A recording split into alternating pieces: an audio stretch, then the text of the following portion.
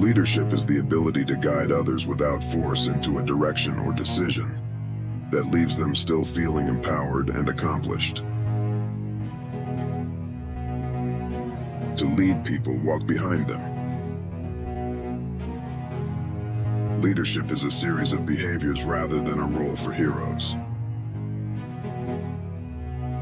The single biggest way to impact an organization is to focus on leadership development. There is almost no limit to the potential of an organization that recruits good people, raises them up as leaders, and continually develops them.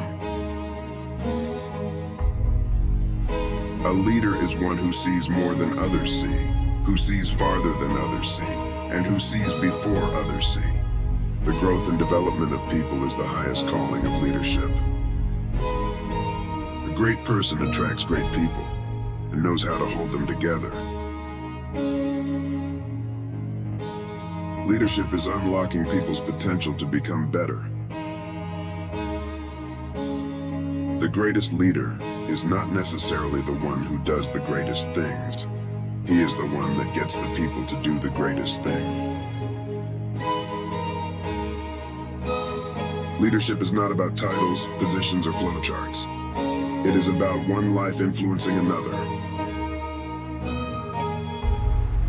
Effective leadership is not about making speeches or being liked. Leadership is defined by results, not attributes. A good leader takes a little more than his share of the blame, a little less than his share of the credit. Leadership is the art of giving people a platform for spreading ideas that work. The best leaders are those most interested in surrounding themselves with assistants and associates smarter than they are. They are frank in admitting this and are willing to pay for such talents. The task of the leader is to get their people from where they are to where they have not been. A genuine leader is not a searcher for consensus, but a molder of consensus. Leadership is the capacity to transform vision into reality. The quality of a leader is reflected in the standards they set for themselves.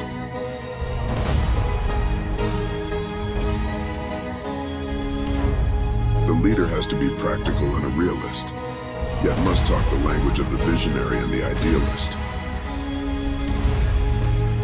The role of leadership is to transform the complex situation into small pieces and prioritize them. The challenge of leadership is to be strong but not rude, be kind but not weak, be bold but not a bully, be thoughtful but not lazy, be humble but not timid, be proud but not arrogant, have humor but without folly. In matters of style, swim with the current. In matters of principle, stand like a rock. Before you are a leader, success is all about growing yourself. When you become a leader, success is all about growing others.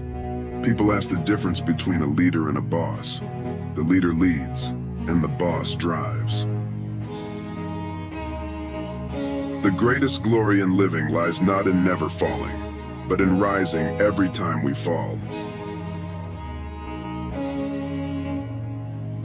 Leadership is the art of getting someone else to do something you want done because he wants to do it.